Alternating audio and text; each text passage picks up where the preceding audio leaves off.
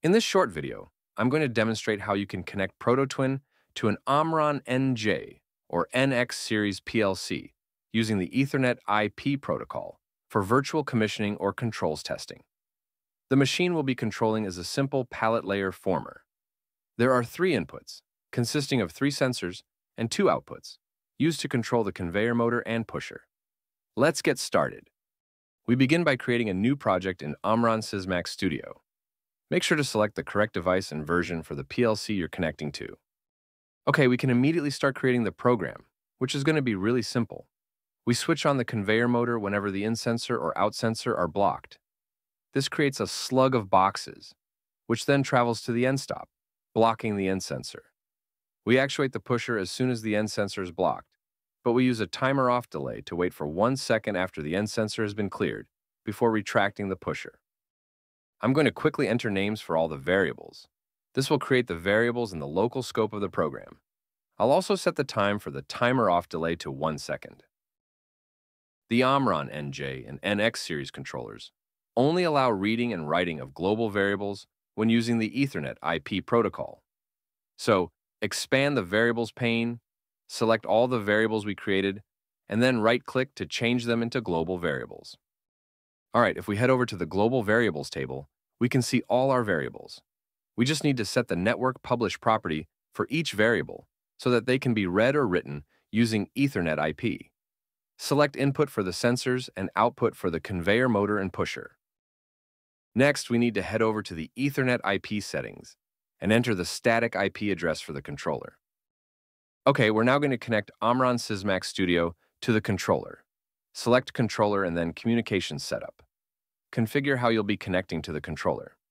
In my case, I'm connecting via a hub or a switch. Enter the IP address for the controller and then test the connection. We can now go online with the controller. Select Controller from the toolbar and then Online from the dropdown. Finally, we can transfer the project to the PLC. This may take a few seconds to complete. Be sure to switch the controller back to run mode once the download has completed. All right, the program is now running on the controller. Let's switch over to ProtoTwin so that we can set up the connection to the PLC using the Ethernet IP protocol. The CAD for this model was created in Onshape and imported directly into ProtoTwin. I've already added components to the various parts of the model. If I switch to the script editor, you'll see that there are no scripts. The machine will be controlled entirely by the PLC.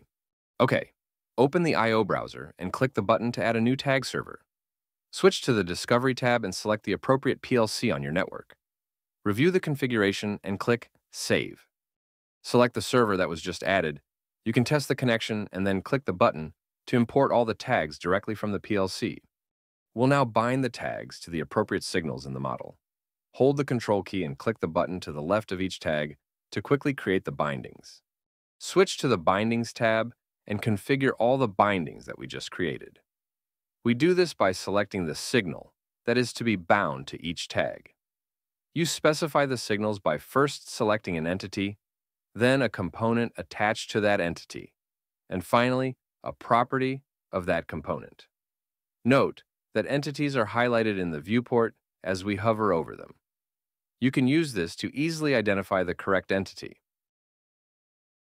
Okay, we're done. When you run the model, ProtoTwin will automatically connect to the controller. You can monitor the values of all the bound tags in the I/O browser. Data is exchanged with the PLC according to the scan rate, which can be changed at any time by editing the server configuration. We use a 50 millisecond scan rate by default, but you can set this as low as 0, which will cause the tags to be read and written as quickly as possible. ProtoTwin can achieve latencies as low as 1 to 2 milliseconds, depending on the capabilities of the PLC and the protocol. Visit prototwin.com to get started today. Thanks for watching.